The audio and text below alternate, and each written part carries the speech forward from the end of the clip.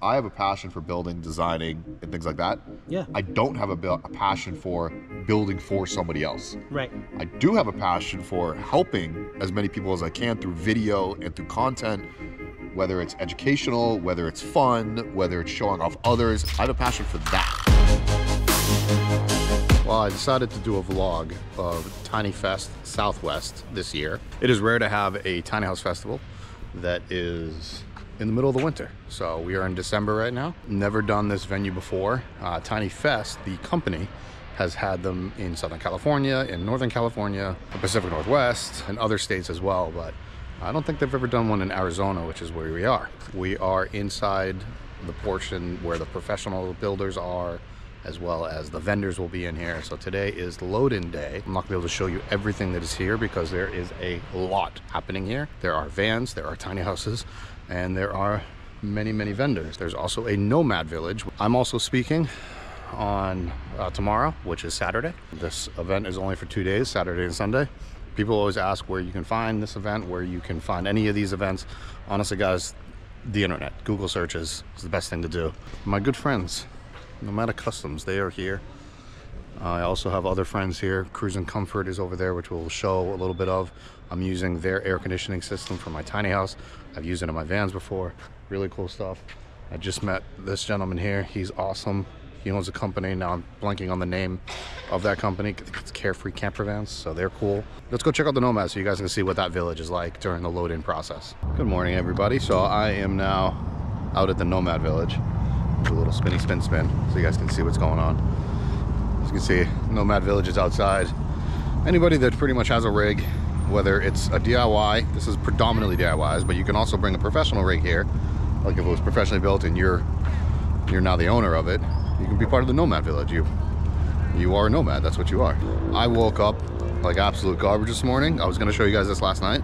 It got dark really quickly because it's December. I don't have what everybody thinks that I might have. I took a test for that, so we're good there, but I am in some pain. We're gonna pound some body armors and some Gatorades, and I'm gonna flush my system, and we're gonna see how I pick it up. Vans, buses, step vans or bread trucks, all sorts of different sizes, 40 to 50 nomads, and they've got another same amount of people in the inside, professionals, plus vendors. That is a legit tiny house on wheels. That's right, it's a semi-truck. But everybody's up and at it, cooking their breakfast. The doors are about to open, so I'm gonna go do a tour right now.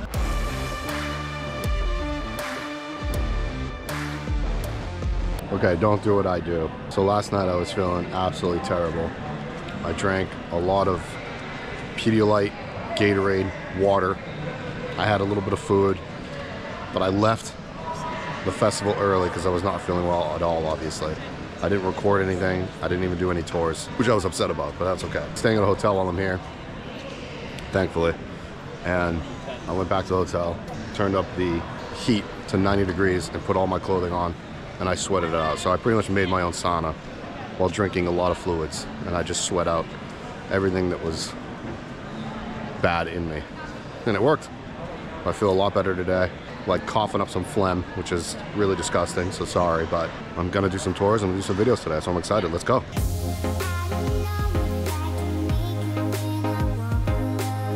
I'm actually not even putting you in this section of it. I was gonna do something with Sydney. I was just gonna give her a plug. That's all I wanted to do. You never knew who you're gonna run into at the tiny house festivals, and I ran into Divine on the Road, Sydney. Hi, Sydney. I totally knew I was going to be running into you here. I literally called him immediately as soon as I walked in the door. You did, actually. Yeah, I didn't know who else I was going to know, so I was like, I'm going to call Jarrod. Well, other than the guy that I brought. What's really exciting about Sydney is you finally started your YouTube channel. To be honest, I thought you were going to say that I got engaged. I was really ready to. That too. I was really ready to pull out my left hand, and then you said YouTube channel. Well, you brought that up. Let's see the ring. Can we see the ring? Oh my God! There's her fiance. This just happened, so this feels more exciting than the YouTube channel. But the YouTube channel exists. Okay. I'm really on the shorts game. I like vertical. Go subscribe to her channel, please, because she's awesome, and obviously her fiance is an awesome dude. Yeah, go check them out. Divine on the Road, congratulations to you. Thank you so much. And Henry, congratulations. Jarrod Tocci. Be a minister. What's up, Chris? Do you want to be a minister? Right now. Yeah, let me get my certification. I'll be right back. Yeah. Well, you said weddings a minute ago, and I was like, damn, I wonder if he officiated. Yeah. Oh my God. I was just in a panel, and somebody said, "What's a YouTube channel you recommend?" And somebody literally said, "Jarrod." Oh, sweet. Devon and Sydney, Devon on the road. Henry keeping Finn. Yep. Keeping Finn. Which you do a whole bunch of amazing stuff for rescue animals. That's right. Predominantly rescue dogs, yes. right? Yeah, Those are dogs, a dash of cats in there. A dash of cats. Dash of cats. All right, I'm no looking like to do some No horses. chickens, right? no No horses. chickens. nothing No like chickens. horses. But we are pro chicken, so. You are pro chicken. Yeah. Oh, yeah, that's He good. definitely- Congratulations, both of them. Muscles on the move. Muscles on the move. Muscle on the move. Van Olympics. And Mr. April from the VanLife calendar. One half of the Adventure Allen. Shout out to my wife, Big Tay. Oh, Adventure Allen. That's Love correct. That's absolutely. The wife's not here. She didn't travel with you. Yeah. She's busy snowboarding. I just watched her story. Yeah, she's too busy shredding. Shredding. The Chad. Bearded Van Life. I've done a whole tour of this guy. Amazing stuff. Go check all these people out because they're amazing. I am about to sit down with Chad. He runs a YouTube channel. What's your YouTube channel name? Life on the Road. Life on the Road. Miles from Light Harvest Solar has a booth set up right next to where we are about to film this. But Life on the Road does interview-based content, thank you, about just What it's like to live on the road. what it's like to live on the road. Now, I don't do full-time anymore, so I don't know how this interview is going to go. Light Harvest And Solar. I just crashed it. Yeah, no, just we're not to having make it started look yet. bad. But, dude, we need to order my electrical system. Let's do it this week. Yeah. For the third time. You're this busy. week. No, I'm not too busy. Well, I am too busy for you, but I'll make time this week. Yeah, we will get it done. All right, guys, I am beat. I'm here with Mark. You're sick.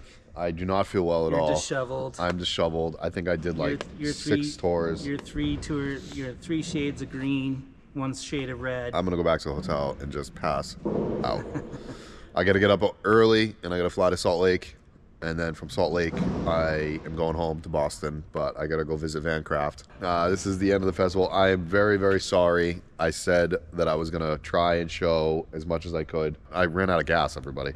This is like empty now. So the reason why I'm kind of sitting here with Mark is we were finishing up a van tour and the battery died. I'm gonna walk outside. Did you wanna walk outside with me? Sure. I mean, they're having a party out there. I know, that's why I wanted to walk outside. Just so I could show the camera. I'm not partying, everybody. No. Did you see the, on Incredible Tiny Homes, did you see the rainwater collection? I did. Yeah. Super cool. I want to put that in the tiny. I recorded on the first day and I don't remember if I showed this or not. So I'm gonna walk over here real quick. How do you feel about tiny home for 20 grand? It's pretty cool. What's the trifecta thing? You can do it. I don't know, cheap you tell me. It's cheap, fast, and good. and good.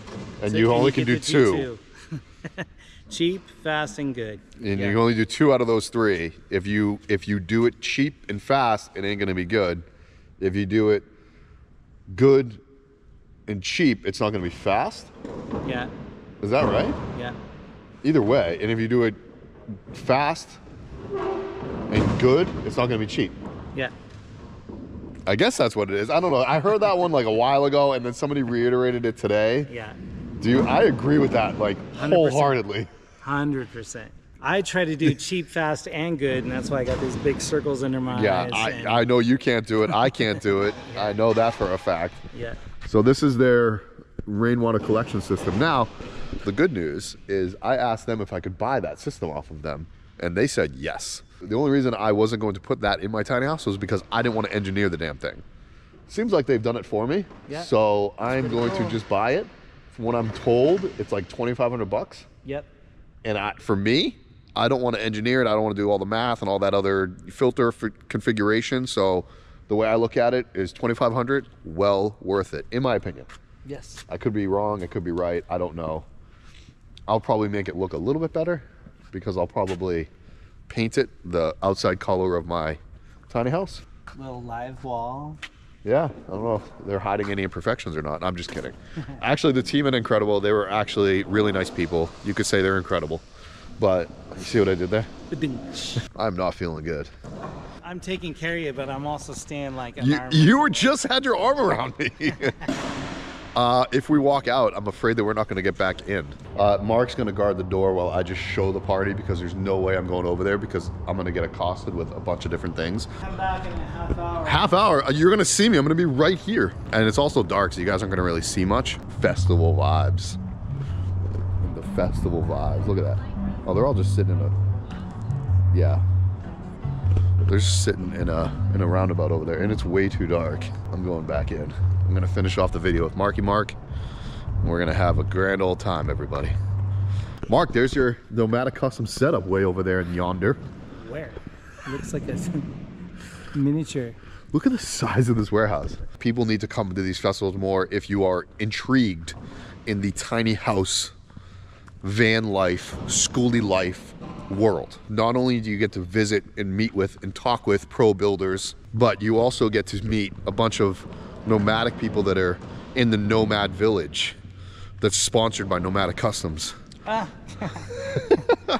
But you get to meet and you get to chat with people that have done a lot of DIY vans as well, or DIY schoolies. The next Tiny Fest is going to be in March, and that is going to be in San Diego. Don't know if I said this already, but I never get sick. The last time I was sick was when I had something that I can't say. That was over 2 years ago.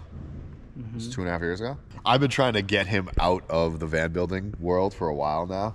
Yeah. I've been trying to get him into other things, but he doesn't want to listen to me.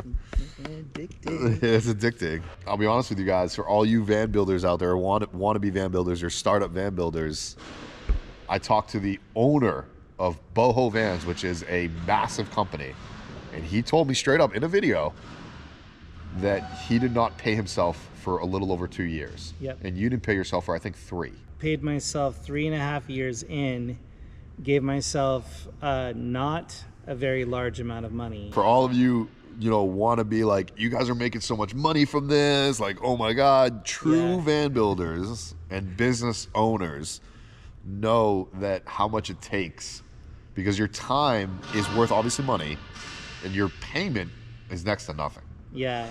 I mean, if I were to be realistic, I'm paying for insurance, I'm paying for payroll, I'm paying for facility, I'm paying for tooling up, I'm paying for supply, and then I'm paying for all of the supply that goes to each individual van. And then I'm paying for all the little specialty things going on to the van. And warranties. And warranties. And because when a warranty comes in, you pay free labor. Yep. Exactly. You really sit and pencil it out. You just realize that you're doing it for the love of building vans.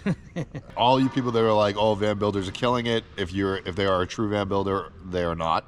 Or they're scam artists. Or they're taking advantage of the I said popularity. it differently. Yeah, they're taking advantage of the popularity Which, of it. sadly, is a lot more than what people think. Yeah. And I've tried to call some out, and I will continue to call some out on this channel because it needs to be done. And I'm sorry. I've never wanted to do this, and it's gotten to this point. Sad. Any industry that ends up or you can apply it to anything.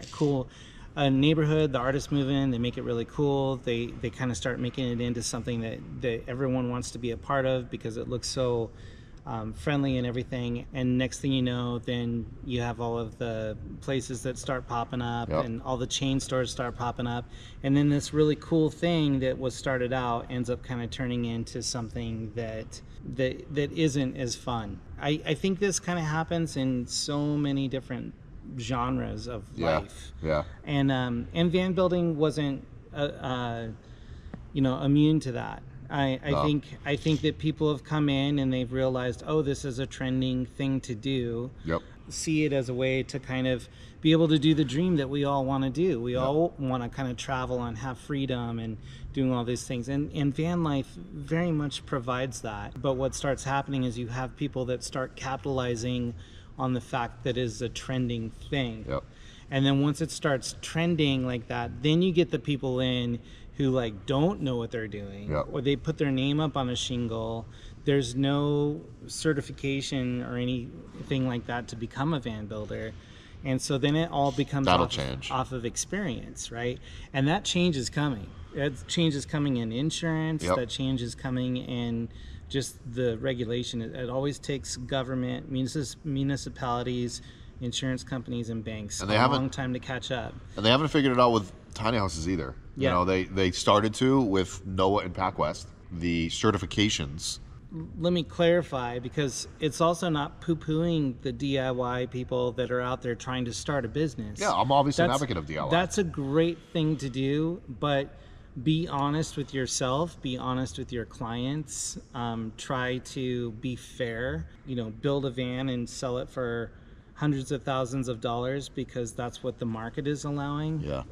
You got to, you know, as a client or as someone who is interested in this, you need to start vetting the information and finding out, you know, do people have insurance? Do they have warranties? Yeah, warranties, insurance are the big ones. Can they cover problems? Will they hold up their warranty? Yep. Do they have a contract? Because once they go out of business, your warranty is voided. Yeah, I heard a horror story about that at this show. They threw $135,000. $135? $135,000 at this build, and they can't even contact the person who built their van. They don't care about the person that they messed up on because they've got 50 people in line willing to give them money. Which is screwing out the people. Yeah. That's sad. That is sad. And that's the take advantage thing. I fully support people who want to go out and start businesses, but well, I was just be honorable, be honest, have integrity, you know, even if it's at your expense. I was outside earlier and I was talking to Chad that I've toured on my channel, and he has a build by Ross Monster. You know Ross Monster, I know Ross Monster. They are a reputable builder, but there was a gentleman that walked into that van and he walked out. I was just standing there, but I was answering questions because I know pretty much everything there is to know about van life. And I finally was just like, hey, what are you doing? Are you building a van? Or because he was starting to ask me about tiny houses because I told him I was building a tiny house. And he said, well, I'm actually trying to start a business and I want to start building tiny houses. He's like, what's your take on that? And I was like, yeah, don't do it. And I told him flat out, I was like, don't do it. Now, I also tell people not to start YouTube channels. I also tell people not to pursue something because I want to see your reaction from that. I tell them that because I want them to be like, well, that's my passion. I want to do that. One of the best examples is I have a passion for building, designing, and things like that. Yeah. I don't have a passion for building for somebody else. Right. I do have a passion for helping as many people as I can through video and through content, whether it's educational, whether it's fun, whether it's showing off others. I have a passion for that. You have a passion for building art pieces on wheels that are tiny houses. I have a passion for being able to put my craft to work through the lens of the clients that we have. So the clients come to us and they're like, we want this super crazy thing, and we're like, we're gonna figure that out. It's fun to be able to listen to our client and have them be like, hey, we have this crazy idea, can you do that? And we're like, yes. And that's what I have the passion for. Just don't come to Mark and ask him for a hot tub. On the roof. On the roof. I might figure that out though. And I said this earlier in an interview that I did, that I feel like the last 18 months from 2020 when everything hit the fan to 18 months later, it was a lot of people taking advantage. Whereas we are just now getting back into the passion of why people are doing this. Yeah. Whether it's freedom, whether it's passion for design and building, the community is coming back together. Yeah. And it's taken about 2 years to really kind of reset itself. Well, we all needed to get reset. We did. Reset that whole situation did, is it really put a lot of people in the room of thinking for themselves. Yeah. And it's nice to start feeling the community kind of coming back out again. Yeah, the community is definitely coming back, and we're coming back strong. And I love to see the feedback that I'm getting at these kind of shows. Yeah, absolutely. Because honestly, we went through because it was shut down for about a year. Yeah. But I would say about another year, it was pretty depressing at these shows. Yeah. I hate to say it, It was pretty bad. Like, the people that were coming for the wrong reasons, and I really feel that the right reasons are coming back out again. Yeah, It's coming back. Not to seem cheesy, but that love of everything is kind of starting to come back into it. This video is not about you, but no, it wasn't about you. But we had a Mark in it for a lot. I don't script any of this. This is all improv, and it was just one of those talks that I had. That was like, honestly, Mark and I have had these talks a lot, not camera rolling. So it was nice to actually have the camera on for this. Well, for me, it's great because when you have good friends, you can talk over difficult topics and talk over things. And it always surprises me when you call me out of the blue or I call you out of the blue, and then I look at the time when I hung up and it's like 2.5 hours, and I'm like, we had a recent call earlier. Yeah, Jarrod's like my girlfriend. Yeah, we are. Long distance relationship. We are a long distance relationship. We talked for an hour and 45 minutes the other day. It was like 2 weeks before the show, and I was like, dude, I got work I got to do. Yeah. And you were like, I got to go build vans. Yeah. And it was like, all right, cool. And we were on a 3-hour time difference. Yeah. Yeah. So it was like super late for me. Yeah, you were up till like 2? I had to finish editing video, so I was up until 2 that night, So it's always great to get into these kind of conversations because, you know, you start to kind of realize how important it is to you. Yeah.